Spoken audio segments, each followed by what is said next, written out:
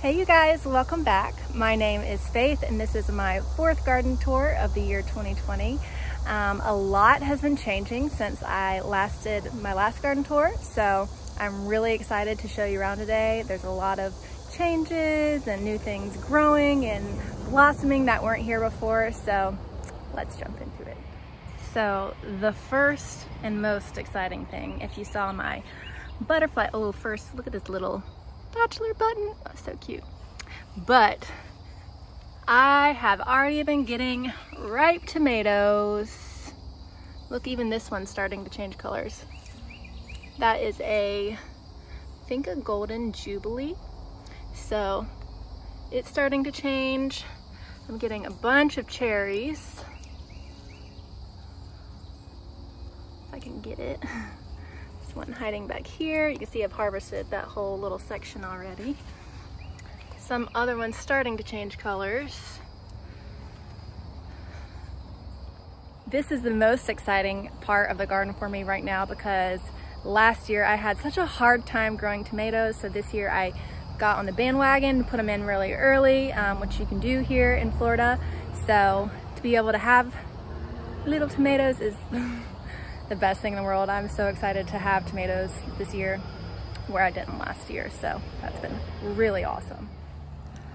Also, I had my first dinner plate dahlia bloom and I have my second one on its way. These things, I wish I still had the first one, but I cut it off and used it in an arrangement for Mother's Day for my mom, and that was a really beautiful way to use it, so I feel good about it, but I'm ready for this next one start. And then we have what I had thought was gonna be my red beefsteak, but they're just staying really saladette size. None of them have gotten bigger than this. I probably could have let this keep going and ripening, but I can let it ripen inside on the counter. But yes, definitely not a beefsteak size, but still really delicious. It was really good. Nothing else is really happening here. I am starting some new flowers and things inside so that I can hopefully fill up this space. So as you can see, my tomatoes I need to kind of top them, I think, because they're already reaching the top of the trellis. I may end up letting some suckers go. I don't know. I mean, they still look really healthy and I still have a lot of season left. So these ones over here are just mostly producing foliage. It's just a little bit too shady. I'm getting some flowers though. But it's little yellow pears. None of these are ripening yet, but we shall see. But I do want the bottom of this to all be filled with flowers and herbs, so that is my next goal. Just have to show you this beautiful zebra longwing really quick. How pretty. And then we also have on the Tithonia as well. If you missed my last video, it was all about flowers and growing for your pollinators and butterflies, so you can find more information on that in that video. But as you can see, working like a charm. So I feel like I'm going a little backwards than I normally do. My cucumber that was trailing the bush cucumber, pickle cucumber, is reached the end of its life, so it came out. And so did my peas and a lot of other stuff that were in this bed. But I have my okra going. They seem pretty healthy and happy. Still loving these sunflowers so much. They're so beautiful. I have a bunch of beans along the trellis down here. I have red Chinese noodle beans down here, but they don't seem to be growing and taking off, so I'm not sure what the deal is with that. I planted them at the same exact time as these purple beans, which are doing fantastic. So, I don't know. But, anyway, more tomatoes. So this is the Black Beauty tomato, which is black from the presence of anthocyanin. And I think they're gorgeous.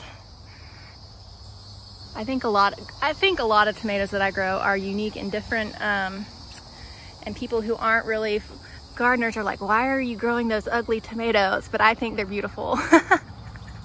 So, teach their own. This is Dr. Wyche. I really have no clue how to pronounce that, but they are getting nice and big.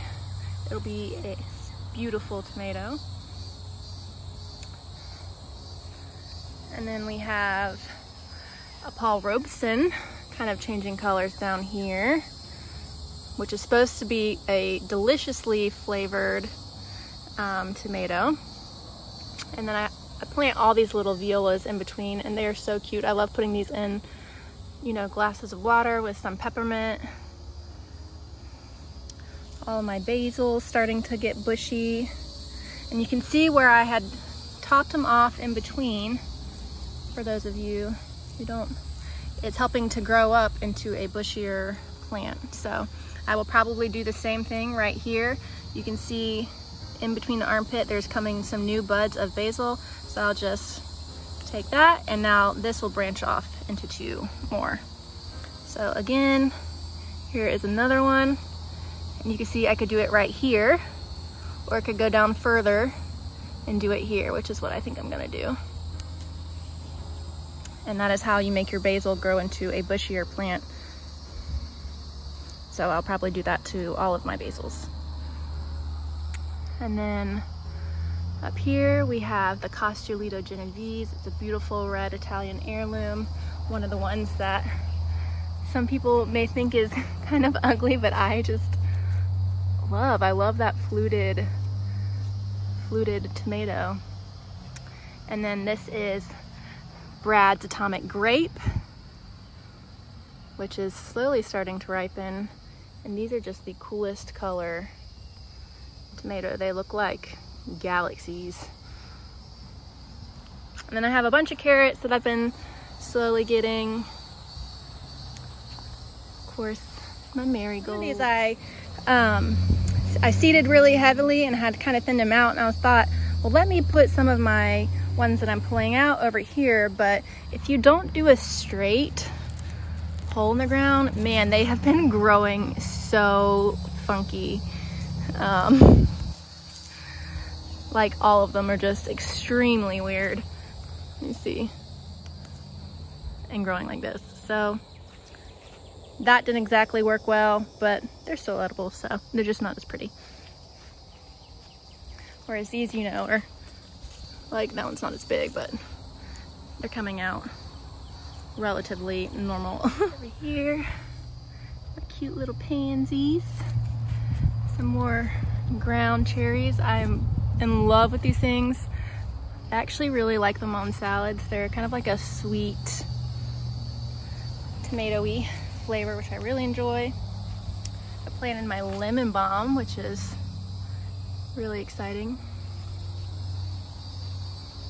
Now when I came out this morning, something has been rooting around in this whole bed, and I had to replant all of my flowers because everything had been kind of ripped up and rooted around. I have no clue what that could be or what did that. It's kind of frustrating. But everything looks like it survived okay, which is really good. This is my lemon basil, which is the best smelling basil ever. It smells so good. I am in love with it. Pinch that off too. And then we have our blue gold berries, which have been delicious. I just got a few for the first time the other day. And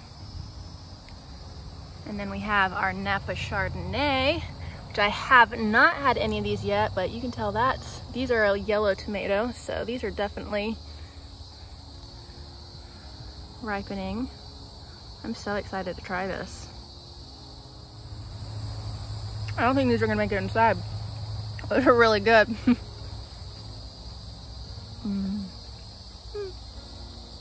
I love tomato season. And these are my Black Prince tomatoes, which I've already gotten a really big, beautiful one off of here that had grown really early. It was delicious. It's a black, it wasn't super black, not like the Black Beauty, but it's a dark tomato. And then we have my green zebra, which is a green striped tomato. For a lot of these tomatoes that you can't really, they're not a traditional red and you can't tell when they're ripe, you can just kind of feel them and give them a little squeeze. If they have a little give, you can tell that they're getting ripe. Some of them, the blue ones, will start kind of turning yellow first and then turn red from there on the bottom, even if it's got black on top.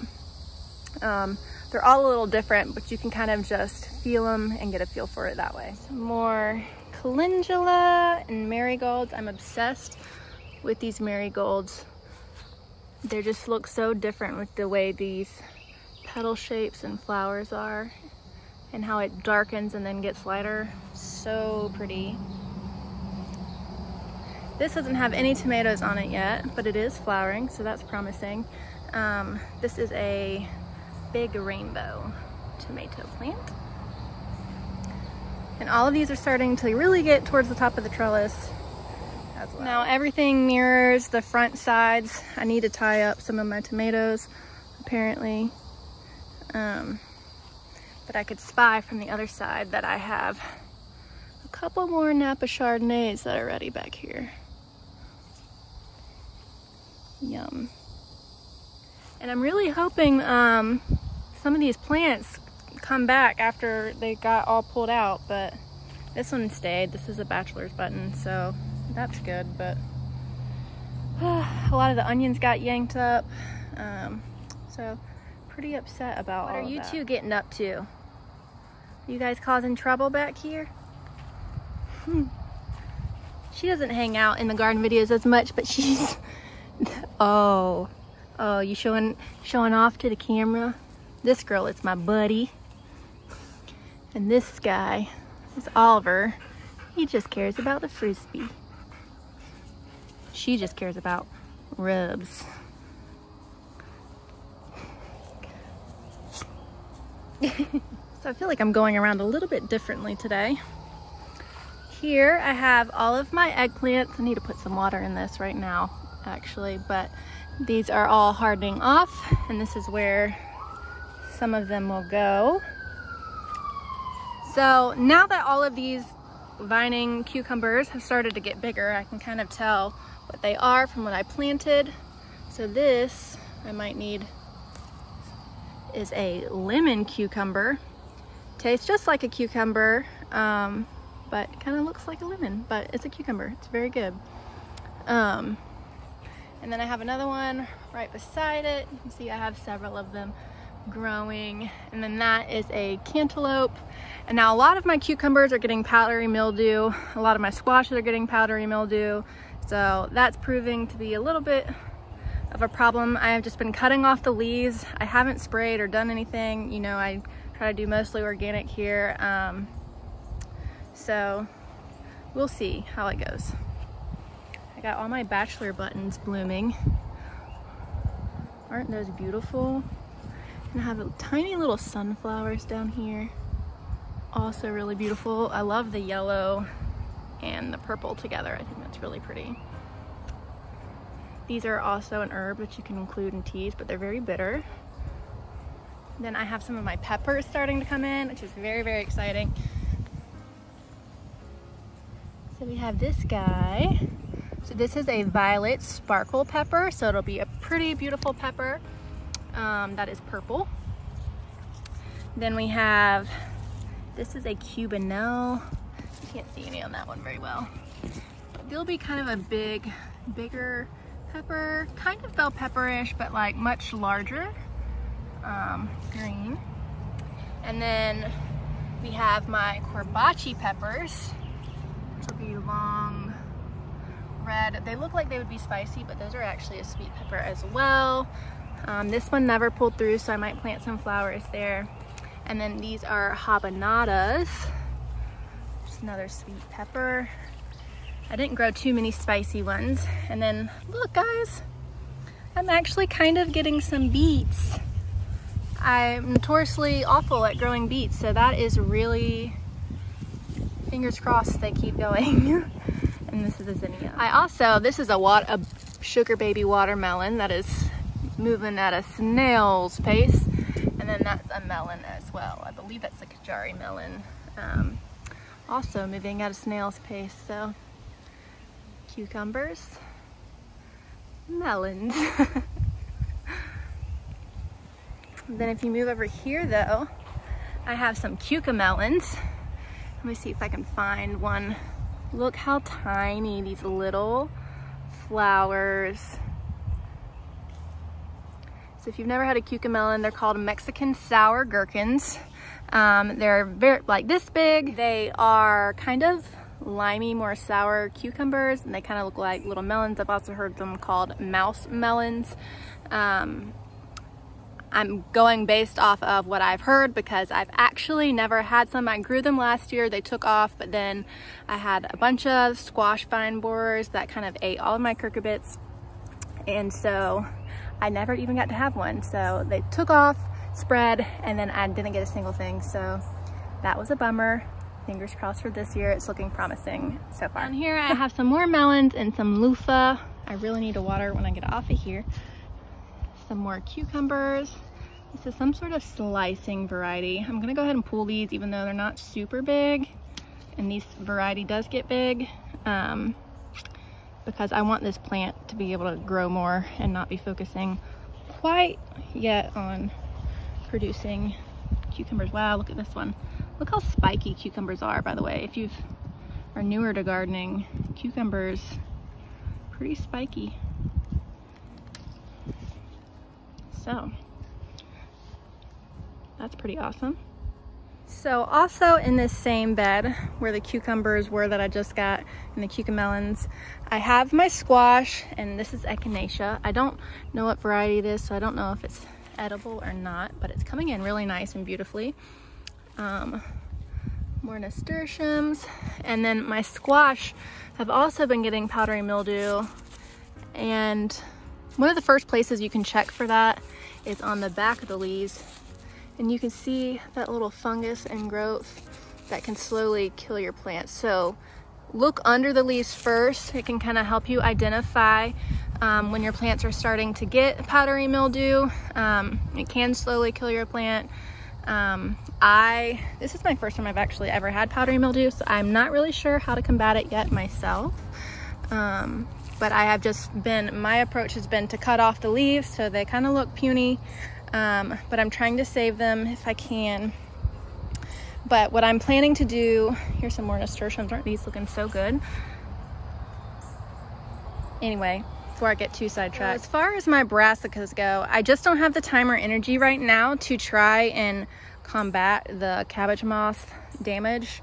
And since I'm already having powdery mildew on these, what I think I'm gonna do is, and what I have already started doing, I have been slowly pulling the brassicas out, not pulling, I cut at the soil line, which is what I always do, and then just giving the greens to my chickens and letting them enjoy it so it's not wasted, composting anything that they leave. And I'm gonna plant more squash, kind of have a succession going of squash at the end of this bed, so that if I need to pull out the ones that are getting taken over by powdery mildew, I can do so, and I'll have the other ones going. So that's my plan, and I hope it works, because I really, man, I want squash. It's like such a summer staple. So what will all be squash and flowers. And then over here we have my purple potatoes, which you can tell they're getting close to harvesting time because all the foliage is starting to die back, and once it's all fully dead, you can tell that is the time that you can harvest your potatoes. But I've pulled a few out, but you can see it's quite big, and they really were delicious for the few that I got. And went ahead and harvested. And then some more flowers, like usual for me. And then we got some peppers going. So this is a Hungarian hot wax. It's kind of reminds me of like a hot pepperoncini banana pepper. Look at that. Awesome. And then up here I have, these are actual sweet banana peppers. And then in the back here I have my, let's see, here we go, jalapenos. So the peppers are looking really good. When they were younger, I topped them off similarly to what I showed earlier with the basil, and it helped encourage them to branch out. You can kind of see where I topped them when they were young. And now they're all just looking really, really healthy and good. And then I have more bachelor buttons. I love this light lavender. The lavender and purple flowers were the last to come into the garden, but are so beautiful. And now here is where I had my bush beans. I'm kind of experimenting here. I have never done this, and if you have, I would love to know what your experience was and if it worked for you. But I read that you can actually cut bush beans back. So bush beans are kind of unlike pole beans. Bush beans are kind of like a bumper crop. You get one crop and then you start new seeds when they go bad for a lot of bush versus pole variety of stuff. Kind of have like a one life use. But I read that you could cut them back and that you could do that several times throughout the course of the summer or the season, and it would continue growing. So figured if I'm gonna have to start seeds new anyways, I might as well give this a shot first. And it looks to be working so far. So yes, it does look a little mutilated right now, but you can see I do have some flowers. And I figure if it doesn't work within like the next couple of weeks, I can just start some more seeds. And bush beans grow so quickly. They're such an easy, fun crop because they grow so fast that it really doesn't bother me to try. Look at this, I need to get that. Look at this purple. So I haven't cut this one back yet because it's still producing. But bush beans are really, really fun and an easy crop. And I plan to keep this going as long as I possibly can. But if you're growing pole beans, I do want to say that pole beans will continue to keep producing. So they're very different than bush varieties of stuff. So if you don't feel like you want to keep replanting, or we'll see if this cutting back works, and I'll let you know. If you've tried it and it does work for you, please let me know in the comments. I'd love to see what anybody's experience is. I'm always trying to learn and do new things. The great thing about gardening nowadays versus when I was younger growing up learning how to garden is that there are so many more resources now and so many ways to connect with other gardeners and see what their methods are and learn and try new things. So I think that's really beautiful and awesome. And so I am never going to say that I am perfect or best. I'm always trying to learn and grow and become better and learn new tips and tricks for where I'm at. So that is going to be my goal and my theme for forever. And following along, beautiful, beautiful sunflower. And then my scarlet runners, which are starting to get some beans. So scarlet runner beans are really cool because you can grow them, harvest them young like this as like a snap bean, or you could let them get bigger and dry out and harvest the beans on the inside, or use them as dried beans. So very multiple ways to use them. Right now I think I'm just going to harvest as snap beans, and then when it gets closer to the end of their life, I'll let them dry out and save the beans. So snap beans, shelling beans, dried beans, pretty great use. Then over here I have my purple beans that I mentioned earlier, and I kind of already showed you that bed, so gonna keep on moving. So over in the front here, working backwards from how I normally do, I have my rosemary, and like I said, I'm growing this cilantro for the coriander. So I never knew this, but cilantro actually refers to the leaves of a cilantro plant, where if you grow them and you can harvest the seeds, that's coriander. So I always thought those were two different plants, but they are actually the same plant, and I think that's really cool and unique about that. Some borage hiding back here. My milkweed, which I've spotted several friends today, and now watch me not be able to find them. Yep, where did they go? Oh, here we go. Hi! So this is a little monarch caterpillar, just making its way along. Then I have my zinnias, and my favorite plant of all time right now is anise hyssop, because I am obsessed with these purple spikes. I mean, so many bees and little buzzies that I don't even know the names of are on this. I just love that so much. Then my bee balm looks like it might be getting close to flowering. It's starting to stick up. And then more ground cherries. I'm gonna grow even more of these next year because I really like them and they're so good. So then up here, I have my squash plants getting really big. I need to come out here and provide some support, I think. It feels pretty sturdy, but I'm a little worried about that. So would love to provide some support for my butternut squash. Like I said before, but in case anybody's new, these are not naturally trailing. I've kind of been just weaving it through. And it works like a charm. Works really well. On the other side of the trellis, I have more runner beans, more calendula, flowering and trailing rosemary, more anise hyssop, some budding lavender, some more milkweed that's getting started. I love these borage, which are so edible, kind of taste like cucumbers. This is regular Hyssop officinalis, which is different than anise hyssop. They're not the same, but now that it's flowering, it looks so beautiful. I love those dark purple. More strawberries, and calendula, bee balm, nasturtium. You know me and my zinnias and aloe. Still waiting for this fennel to flower. It just will not. And then over here, uh-oh, we're missing this guy. More cucumbers.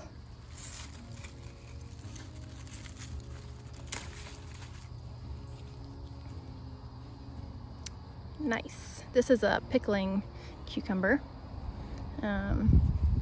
So yeah. Also, before I leave you guys, say hello to my extra broody hen. So I'm a new chicken keeper. I've never had a broody hen. She's only a year old. I ordered some hatching eggs because I've actually wanted a blue egg layer for some time. So hopefully they'll come in a quick enough time. If not, I don't know how to break a broody hen. I had tried initially moving her several times and doing a lot of stuff that I read online, but hello. But it ain't working. I don't know, y'all, what I'm supposed to do about a broody hen. So if you also have some advice for that, because I know some stuff about gardening, don't know that much about chicken keeping yet, but I've been learning. So all right, here is today's little mini harvest. I always collect my calendula flowers to dry and use for face oils. I got several cucumbers, a bunch of basil, maybe I can make some pesto, some carrots, and a handful of green beans left, but most of them I've already gotten and are in the freezer. So that's it for me today, you guys. I hope you enjoyed getting to see my garden and live vicariously through me. I hope that your garden season will be just as beautiful and productive as mine has been so far. I'm actually on my lunch break right now, working from home, so I gotta go get back to work, but I will see you guys next time.